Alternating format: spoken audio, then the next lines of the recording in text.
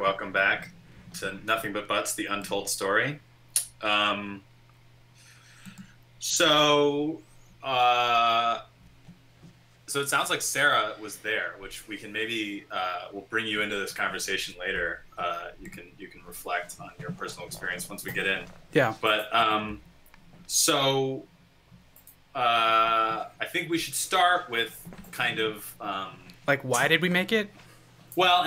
yeah. So okay, so it's definitely this trolley movie, but Yes. just to explain where and why, there was this, and we're going to leave some names out. I'll just presuppose this. We're going to leave some names out because I don't want to disparage. Yeah. It's like people putting together a screening. It's hard. It's pretty thankless. Like it's no beef with anyone, and certainly there's no hard feelings. I hope everyone thinks it's funny now. Innocent bystanders. Yeah, but which all this will become clear later. But I'll try to be honest about maybe how we were feeling about it, which was probably also immature. And if I could do it again, I would not act this way. Okay. So not to excuse my own behavior or act like, oh, I'm so great and everyone else around me is a humorless moron. But that's going to be part of the story a little bit. Okay, so there was this thing at Cinefamily called Animation Breakdown, which we mentioned earlier, that was doing these animation screenings that were really great in Los Angeles, and like it was some of the first time I'd really screened my work in a theater. It was early enough on in my like kind of animation life. 2014. So they were, yeah. 2014. So they were doing 2014. So they were doing this. They were doing this weekend festival where they were screening a bunch of stuff. They were screening like Son of the White Mare. We were just looking back at the screening list, and I was doing another event on Sunday. It was the first time I was doing this screening of Newgrounds shorts, and Tom Fulp was coming out. So I was really excited. So just to preface this joke, there were other parts of this that I was taking very seriously, and doing for free and for fun. So we got an email, or I guess I got an email reaching out you were already screening a different film. You were screening your film Winter House in the same screening. Yeah. And so I got a film. So the screening was called Free for All, and it was like on the Thursday, and it was different than the other. They had these roundup screenings, but then they had a section called Free for All, where they were reaching out to artists and animators and like commissioning them to do a new piece for free for this event, right? And so I think there was probably a feeling like that's a little bit exploitive, Yeah. I mean, you can tell me how I think it so depends on the context that it's like it's offering a platform, which I think is great, but I think it's also tricky to charge for ticket sales with a bunch of free work that you commission from animators who are desperate to show their work on the big screen. Yeah. Whatever. You can argue about whether or not that's ethical. Because certainly there are many occasions where I think those kinds of things are the best thing ever. Yeah. But at first I was like, no, I'm not going to make a new thing. But then I had an idea for just like a kind of joke that you could execute really simply that was sort of not really animation, but also was animation at the same time and was a joke. So I have the email that I wrote to you that I can read. So after other stuff, I say, the idea is that we make a movie called Nothing But Butts by Charles Huettner, and we see the opening titles of the movie, a tease of some butt, and then the video player gets fucked up and starts kind of hanging and skipping. I can simulate this pretty accurately. It happens during animation screenings all the time. I'm hoping that the movie is in the middle of the screening, so we get some good groans when it keeps sticking. Then we see the projectionist quit full screen, and what follows is literally 5 minutes of the person trying to get the video playing again. At the end of 5 minutes, the projectionist finally gets it running, and we see the end credits of Nothing But Butts by Charles Huettner. The real joke is that this never actually reveals itself to be a joke, it would be made to look exactly like a projectionist trying to figure out what to do. I think there could definitely be funny jokes with esoteric video programs, but nothing too obvious. It would be like an Andy Kaufman joke. What do you think? A joke worth making? And I feel like that sentiment, a joke worth making, is like 90% of my life. Yeah. And I mean, at this point, I think it's also important to mention that the animation scene at the time loved this kind of stuff. You know, I think a part of it, part of the desire to make this film came from a frustration that like a lot of festivals and stuff like that, like most of the content was just like very like Sick and Twisted was sort of like the brand of this kind of thing. Or I would say like stoner fodder. And I think that was definitely a vibe at I mean, that was a vibe at Cinefamily in general. It was definitely kind of a, not like, that that's bad or stoner. anything. Yeah, not that that's bad or anything, but it was kind of like dominant at the time, and we were just sort of like frustrated. Also, and I think that if you were interested in making adult animation, it was like you either were Pixar or you were like Adult Swim, stoner humor. Yeah. And there was nothing in between. And I felt like any work that was in between. Okay, so I'll also say, this is jumping out a little bit, but well, first of all, you responded to my email saying, this is the quote, haha, yeah, man, let's do this. But I'll say that I had this experience before where I had shown my previous film, Hopkins and Delaney LLP, at an animation breakdown screening. And like, again, nothing against the curators. Like, I was really psyched. It was a great program, I thought. Yeah. But it felt like it was like the audience just really received this film badly. It felt like it was like the room was just so keyed up for like immature humor. Mm-hmm. And this movie was like just like a splash of cold water. Yeah. I think people were literally just like so much of the audience was literally stoned. And then this like Office movie comes on that is kind of a bummer. It has like a guy like throwing up on the ground. It was so, people were literally coming up to me afterwards going like, dude, your movie was like awful to watch. And I was like, oh, cool, thanks. So I do think I had a little bit of a chip on my shoulder. Yeah. And in that screening where I showed Hopkins and Delaney, they screened it in SD because earlier in the program there was a projector problem. And it's like, this always happens with digital projection. It's like if a white is too white, it makes the projector shit out. Yeah. So this kind of shit is always happening. So, which is important later, that it's like, this is not a Cinefamily problem. This is an everywhere problem. Yeah. And so I think those two things, you know, definitely started to kind of build the joke in my head of like, yeah, like let's give like just a lowest common denominator exactly what the crowd wants of just the fucking stupidest movie. Mm-hmm. And then subvert that with this trolley kind of joke about the projectionist, which if you've been in that theater, you can probably play as being totally real because it's happened before. Mm-hmm. It's like recreating the thing I've literally seen happen before. But again, it is a free-for-all screening. So I'm like, you asked for free-for-all, like don't be sad. Like, don't be sad when you get a joke that you don't like. So let's back up even more. Okay. That at the time, I mean, I don't know what you were up to when this was happening, but I also felt like I was really it was like I just graduated from school. I had a full-time job animating stuff that wasn't mine. Yeah. And I felt like I just had a lot of pent-up, like, kind of angry, creative energy. Maybe just because I felt like it was like I didn't have a big film to my... Like, I just didn't have anything. I felt like I was just, like, starting from the bottom. Mm-hmm. I felt really frustrated, and like I was starting to work on Love Streams, and it just wasn't going well. So I felt like it was like quick execution, fuck you jokes. Yeah. Were very much my like something I was interested in doing, just because that energy had to go somewhere. Yeah. Basically. I think I was more in like a calm place.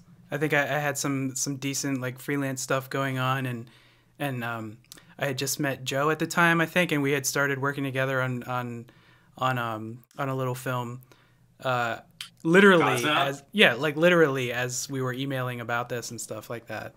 So, but yeah, I mean, for me, it was mostly just sort of like seeing what like the state of sort of like and what animation was, you know. And I was just like, even though I wasn't going to festivals or anything like that, I was still very much aware of like the sort of mood, because I do think at the time I had a little bit of a chip on my shoulder in terms of like when you tell people that, oh, what I do for a living, oh, I'm an animator or whatever, and they would always say like, oh, I saw the latest Pixar movie, it's pretty good, you know. And it's like, well, I don't do that, you know. Right. So it just sort of like fighting against this like automatic perception that you like are, you know, oh, you're an animator, you like I liked Tiny Toons when I was a kid or something, you know. Like, yeah, or that all animation has to be like, yeah, I think my biggest gripe was that all adult animation has to be in this sick and twisted mode. Mm-hmm. Just that felt like just a carryover from like probably literally like the sick and twisted Spike and Mike stuff. Yeah. Which is fine, but I feel like it's like you can't imagine an alternative. And to Yeah. me, I felt like it was like when you show work that isn't like that in this, especially in Los Angeles, where it felt like that was such a predominant thing. Mm-hmm. When you showed work that wasn't part of that, it felt awful. I mean, it just felt like you were like, oh, I just don't have a place. Like I'm not going to fit in anywhere. Yeah. Because it's just like, I'm just not interested in doing this kind of, you know, mm-hmm. Stuff. I just don't find it very funny. Whatever.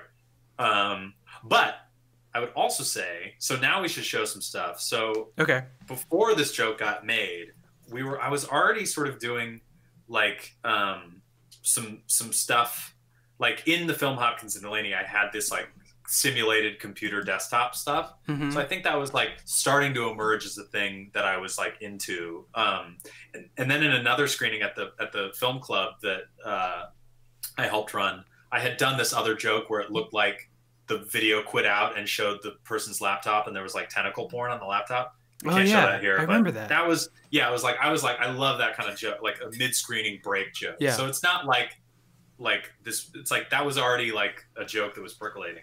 So yeah. maybe we could show a little bit of this sliding intro, and I can explain what this and we is. can even talk over it a little bit because the audio. Yeah, no, we should talk over it. I don't even think there's we don't. Yeah, you don't even need to hear the audio. Okay, hold on. on. Rachel's in the chat now, so she can chime in. But basically, I'll explain that Rachel, who's in the room with me here, she has this performance called Sliding, which is a mocap performance. And maybe Rachel, actually, you can maybe drop it in chat. So she had this thing. And so when she would do it live, for the first time she had done it live, I had done a little countdown, which is this VLC video.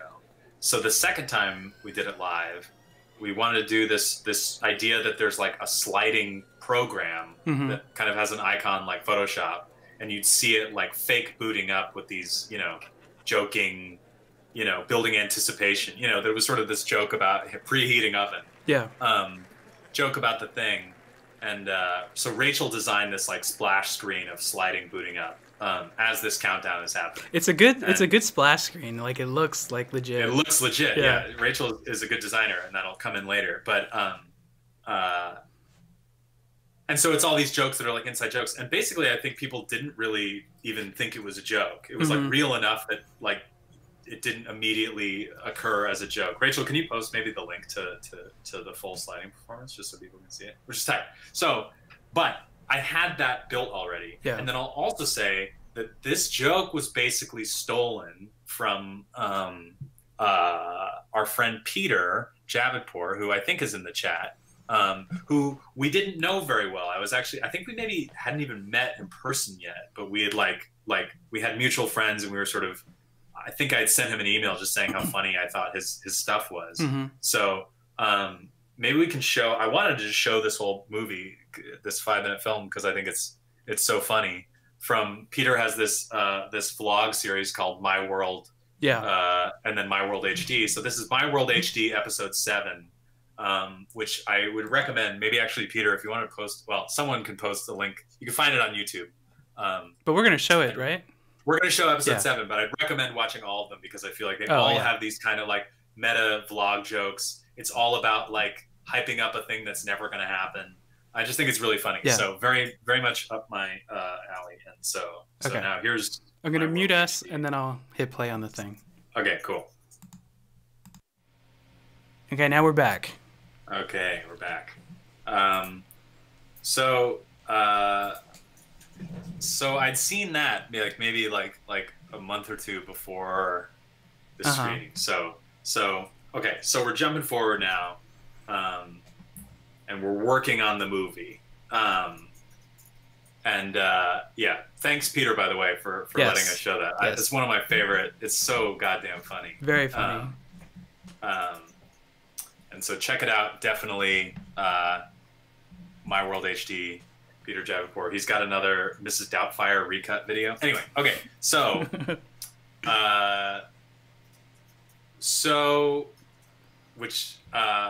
okay, so where are we? Okay, so then we sent an email to one of the organizers, and at this point, we're just saying, we're making this film, sort of, but we're just saying, Charles and I are collaborating on a new film for this screening, and they said, looking forward to seeing this collaboration of the century. Uh-oh. So there's anticipation building maybe on the other end. I pulled this on. I was looking at the thread earlier between the Nothing But Butts email thread as we were making the movie. And there's a little nugget in the middle that Charles found where I said, dude, I just had an idea for the video that is going to get me internet famous, and it's got You've Got Mail related. We'll pitch you later. My head is exploding. Which I did end up making later, a You've Got Mail video, and started this other YouTube channel. And I feel like this is where this energy ended up going. Yeah. Like the prank energy is still there. The prank energy is still alive in Sean, and it lives in this alternate YouTube channel. But since this video ended up going the way it went, it's diverted into a kind of anonymous account just so I can distance myself slightly, because it's maybe a bad look to shit where you eat, as they say. Yeah. Okay, so I'll let you read this part, because this is you emailing with the organizer when the film was done and we sent it. Do you have the doc? I can read it too. Yeah, you can read it because I don't have it open. Okay. Or I do, but I'm not. Yeah, go ahead. Yeah, so he sent the film in, and explained, this is what we're doing for the free-for-all. So they can watch it and they get the joke. So they responded and said, got it. Whoa, you're not kidding. I don't know what you said, that I hope you dig it. You know, or this is a little bit weird, maybe not what you expect. Got it. Whoa, you're not kidding. There will be puzzlement, maybe some anger even. Ha. I just have to alert the projectionist. I'm curious if people will quote unquote get it. There with so many filmmakers / tech savvy types attending, I think the real player reference really seals the deal. But I have a feeling that a lot of folks won't know that it's all faked. And I'll say, so this is the modern version of the film getting caught in the projector and burning a hole in the frame, which, yes, I think that's actually a really great point. Like, that it is basically that joke. It's kind of it's basically the same joke too as Andy Kaufman, where he put in TV fuzz into his show so that people would get up and try to adjust their antenna. Right. Yeah. And it's sort of a dumb joke, but it's also kind of an awesome joke. And I thought, in Nothing But Butts, we'll show it again at the end, but there is this joke where the real player splash page comes up, which Rachel designed, and I guess it's a testament to Rachel's design abilities that it does look pretty real. But I think if you thought about it for a second, you would just be like, this makes no sense. Yeah, I was gonna ask you that actually. That's my question of mine. Did you, when you were making this, were you purposefully reaching for the oldest kind of software and aesthetic that you could? Because even back then, having Windows, Windows XP. would have been outdated, Right. Yeah, we didn't talk about that in the actual thing. There's so much spyware on the desktop too. Yeah, I don't know why it's all dated to 2003. That it's there's Diablo 2 and Gator e-wallet. When we play it again, you can pick up on all the details. LimeWire is on the desktop. I don't know why I thought that would be funny. That it's just I think the joke was just that they have an ancient computer system playing all this stuff. And that, and that real player... It's not only Windows XP, but it's Windows XP in safe mode, I think. Yeah, it looks like shit. It looks fucked. But also that, I think that, there was also this joke that, real player... I mean, by 2014, first of all, not only is it real player, it's, the most ancient version of... It's, the real player that you'd have in 1999 to, live stream Incubus music videos at, 40p, So I thought this is such an obvious tell. Okay. But apparently not. So we finished the film. So at this point, the film is finished. Yes. And I sent Charles an email saying, Friends are asking me for the link. Extended concept of sending a private video link where the Vimeo link where the password never works. Trolling the whole way. Every single time I've ever brought up releasing this or whatever, you've always sort of like, but how can we troll release it? You never wanted to just release it. You wanted I was even pitching that we were going to keep the joke going in this Twitch stream and make it look like the stream lagged and that nobody saw it, which would have been pretty funny. Would have been very funny if we hyped this up and did that and kept the joke going. And we went, shit, well, I gotta go, I'm out of time. Maybe we'll screen it again later. And it remains this jokey mystery. I hope I do that until I die. I have some joke going. But this starts the idea that I was really excited about the possibilities of the extended universe of this film. That you would keep this joke going for as long as possible. I was already thinking about that because I felt like I thought this film was so funny. And then you responded to that, the Vimeo link where the password never works. You responded, haha, a film you can never see but is always hyped. The perfect joke on the film world. I think that's the other thing is I want to just have like the idea just that it would like you conscript everyone to talk about it. Yeah. Like there are your friends who have seen the joke would start to act like they've seen the movie and that it's just unbelievably good. Yeah. You know. And that's how it kind of was for a while actually. Like but by 2014 it was getting a lot better, but for a while it was sort of like films that would sort of like win all these awards and stuff like that and all this praise and everything, and different animation websites would be like the best film I saw this year was, or the best short film I saw this year was such and such, but then you would never get to see it. You'd never get to see it unless you actually went to a theater. Right. And so it was like a joke about that too, which I still think is, I mean, frankly kind of funny. Yeah. The idea of the inside joke. Okay, so it's the actual night, and because I wanted to show you what it was like, I had a prediction that there would just be like groans and laughter. I think I say that in the original email. Like the idea of the freeze, everyone in the audience always goes, "Aww," and so I filmed it. I filmed it when it was happening, so I could send it to you. Yeah, and we have that film. So yeah, we have the reaction. I'm gonna play the whole thing, but I think only a little bit of it in the beginning. You can maybe turn the audio down. Yeah, I'm going to turn the audio down and then we can talk over it because it's just the film again. It's just, yeah. Okay. It might be a little bit loud, so fair warning, but I'll try to turn it down a little bit as soon as it's on. Whoops. And I'm going to leave us unmuted, Sean. Okay, I want to talk.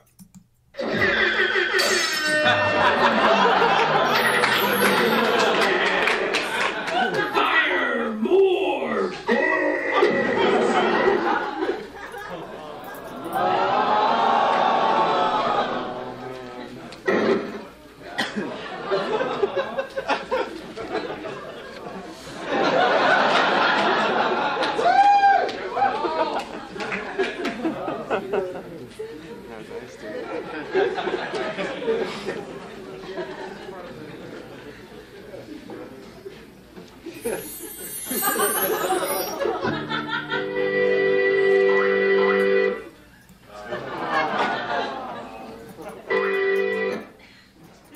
Okay, now I'm gonna lower the volume because it's basically that's basically what you need. What you need to see. You get the idea. Yeah. Yeah.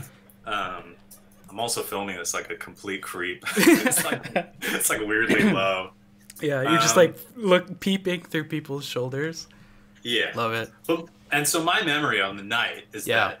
Oh, okay. Well, actually, so this is better. So at 1 a.m. I emailed you the night that it screened. And I was talking about it a little bit, and I actually forgot this detail till I read it.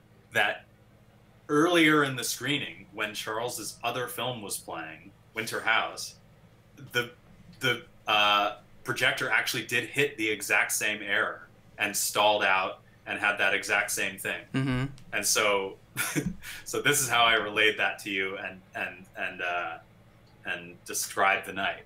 Yeah. So then the Lord smiled down upon us because when Winter House came on, it, I shit you not, actually glitched in literally the exact same way as Nothing But Butts. And they had to restart the projector and then restart the film. When that happened, I was so giddy because it got the full groan and full cheer when it came back on. So I knew, like, okay, this audience is keyed up for this. So then Nothing But Butts came on, and when that first image of the butt with the horns came up, everyone was laughing. A dude literally said, "I'm gonna love this." Like just eating it up. And then when the first glitch happened, there was a huge groan. So by the time VLC crashed, it felt like probably 50% knew it was a joke and 50% didn't. So it got this really weird mix of laughs and sad groans. By the end, most people were laughing and it got huge applause. But then after the screening, at least 5 people came up to me and said, "Too bad, man, they fucked up your movie." Which, to me... That's a success. That's exactly what I was hoping for. Yeah. That's everything I was hoping for. So I said, fucking classic. We definitely need to send it to some other festivals. It seriously played so fucking well. And the feeling was that it was like, just like, yeah, it's a perfect movie in the room. It's fun, if you know, whatever. And then you responded, haha, dang, it's funny how into the butt stuff they were. There you go. So then I don't have a screenshot of this. I deleted it. But so then that night, I'm feeling so happy. And so I tweeted, and like I said in the earlier things, it was like I was really keyed to be extending this joke in every direction. So I tweeted saying, like, thanks to Cinefamily for screening it. What a great night. Too bad the projector had some problems. Yeah. You know, maybe we can screen it again somewhere else. And I tagged Cinefamily in the account, in the tweet. Yeah. Which, in hindsight, isn't a good joke because it's an inside joke. If someone from the outside is looking, it's looking like I'm disparaging. Right, like they fucked it up or something, right? Yeah, like, oh, they've got... Like you wouldn't be able to tell that this is a joke. Yeah. Which was not my intention. Honestly, I just wasn't even thinking about it. Yeah. And that, you know, whatever. Or I thought they're going to keep the joke going too, whatever. But I realize now that, yeah, it's like, okay, whatever. And so the next day, because it's a weekend festival, so the next day I go and I'm confronted by some of the organizers. Mm-hmm. And my memory is that I was told specifically that the owner of the theater, who has now been Me Too'd into oblivion, and Cinefamily is shut down. Wait, so that happened then, or are you just talking about since then? Oh no, since then. Yeah. So I feel like part of like talking about this whole thing is that it's like the person who was relayed to me was most upset with me is a real scumbag. Yes. You know, yeah. Allegedly. Okay. And Cinefamily is no more, and so I feel like who cares? Yeah. It's all in the past. So I got confronted by people who said that they were mad and was told that was a bad look, unprofessional, blah blah blah. And I felt terrible. I felt really bad. I was really panicking when I was at the screening that night. I was just like in a cold sweat, just feeling awful because, you know, it's the last thing. This is such a stupid joke. Yeah. The last thing I would want to do is upset anyone. Yeah. And so I deleted the tweets and I wrote an email that night, and I have part of the email to read for full transparency. Is it good to read this? Nice. I mean, yeah, read it. Part of that I said I just wanted to. So I wrote to one of the organizers because I don't think I ever heard it. I don't think I've ever heard this. Okay, so this is Charles here. I think I actually didn't even tell you this story for like a year I didn't know for a while. Yeah, that it went sour. That like some of the people at the Cinefamily were unhappy with what you did. I have a guilty conscience in this way too, where I just really don't like people being mad at me, and I want to make things right. Yeah, of course. So I said I just wanted to write that I'm seriously sorry about the posts I made about Free for All. I've deleted them already, but just wanted to write to make sure there's no bad blood. I was just trying to make a joke extrapolating out the joke of the movie. The joke has also expanded to a Vimeo link that never works and press page that has a bunch of broken images. It's super obvious to me now that it was in poor taste, and I honestly did not mean to disparage Animation Breakdown or Cinefamily. And it went on, but the rest is more personal, so whatever. So, and the point still stands, you know, that it's like I'm always on the side of people organizing events and creating communities. So then the movie really died. I think it was just, I really was like, oh, I'm going to submit this to Ottawa. It's going to play in all these places. It's going to just bring the house down everywhere. And we're going to look like these cool, like kind of rock star animators who are saying fuck you to the system. And then it died. after that night. And, from the bad experience, I just never wanted to really and put I it thought, out there. if I ever screen this again, it's going to piss off whoever the organizers are, the projectionists. It's going to feel personal. It's going to feel like, when it's not personal at all. I mean, I went to Annecy and they had the exact same projector problems. Yeah, which is so weird to me because just re-looking at the reaction video that you filmed, like it seemed like most people had a good time, watching it, Yeah. And if you didn't, I mean, yeah, but I guess to me, if I thought, what if someone went up to the projectionist afterwards and said something like, "Hey, you're not a good projectionist," Oh, sure. That there's maybe a line there that's tricky. But I don't know. But like we said earlier, that guy had problems, so. Well, the theater owner, yeah, but the person who's working the projector, it's like, is a consummate professional. Sure. That's not really what the joke is about, obviously, but the idea that it, like, does that person feel like, man, fuck these guys and fuck this movie? These kinds of thoughts were swelling up, and I was like, okay, I don't want to burn any bridges or upset anyone or blah blah blah. So the movie just died right there in its tracks and was never shown again. Yeah, buried for 6 years. Buried for 6 years until tonight. So that's the whole story. I feel like this ended on a sour note. So, what do you think, chat? Yeah. So if anyone, I guess we can. Why don't we show it again now, and then we can keep it open and just go back to chit chatting. But the sort of the official event will be over. Okay, that sounds good. So yeah, we're gonna show the film again for anyone who didn't catch it. It's about 2 minutes and some seconds long. And then afterwards, we will return just to chat, I guess. Just have this be an open chat. Yeah, until we feel like stopping, I guess. Okay, here's the film again. I'm going to mute us now. Okay, we're back.